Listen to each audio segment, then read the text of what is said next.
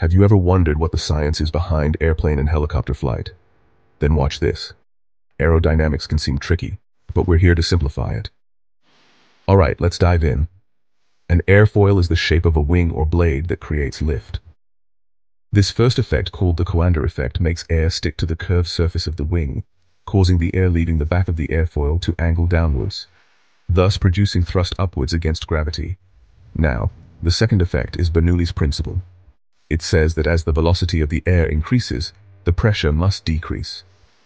So, air moving over the top of the airfoil speeds up due to the Coanda effect, thus creating a lower pressure pulling upward on the airfoil, lifting the aircraft. Newton's third law then tells us that for every action, there's an equal and opposite reaction.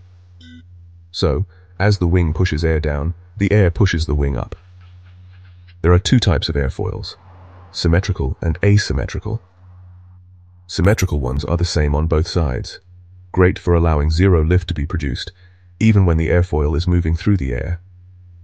Asymmetrical ones have a flatter bottom and curved top, perfect for stable lift as velocity increases. So what about the lift equation?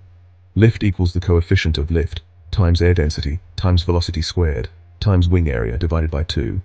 So next time you see an aircraft, you'll know the science keeping it in the air. Thanks for watching, and don't forget to like and subscribe.